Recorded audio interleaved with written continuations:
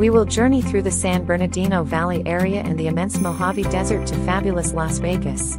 Las Vegas is known as the entertainment capital of the world for a good reason. Casinos and hotels line its streets, and visitors can gamble, see shows, and shop at virtually any hour of the day or night. Las Vegas Night Tour is the best way to see the lights of the Vegas Strip. We will see the dancing waters of the Bellagio fountains, the volcano at Mirage, and Link Business Street and more.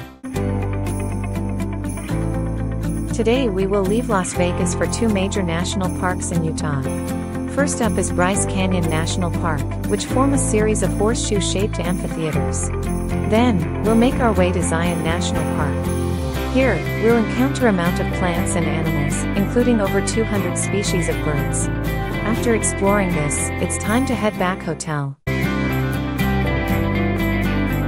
Today, we'll take a scenic ride on the Colorado Plateau this morning.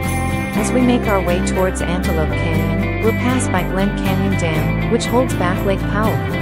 After, we'll continue to Horseshoe Bend. Here, we'll marvel at the stunning views of the Colorado River as it bends around the rock formations below. Next up, we'll head to Antelope Canyon, where we'll explore the lower parts of this magnificent canyon. Finally, we'll make our way to Las Vegas for the night. Our first stop is the iconic Las Vegas Welcome Signboard. This is one of the most popular tourist attractions in the city.